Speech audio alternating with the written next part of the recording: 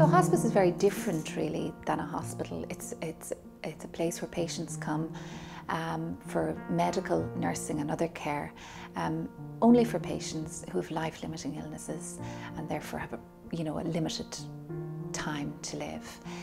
We do deliver a lot of the therapies that are available in hospitals, but in many ways a hospice is a hybrid between being in hospital and being at home.